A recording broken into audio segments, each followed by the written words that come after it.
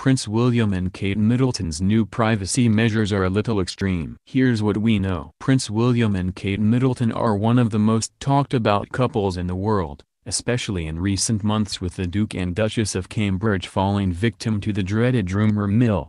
From a reported fallout with Prince Harry and Meghan Markle to rumored feuding with their country neighbors, Kate and Wills have been surrounded by speculation.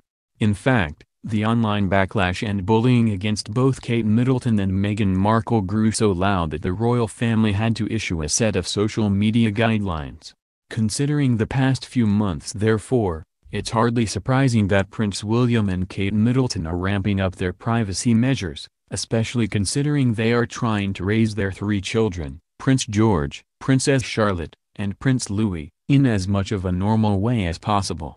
But what are the privacy measures in question? Hedges? Yes, really. Kate Middleton and Prince William have erected a 950 feet long hedge around the garden of their Kensington Palace 1A apartment. But while the laurel hedges have been planted, they are not expected to be a quick fix, taking some time to grow. In fact, the hedges should only grow 2 feet in the next year. Still, as Prince William and Kate Middleton prepare to be king and queen a long way in the future, their laurel hedges will reach full height.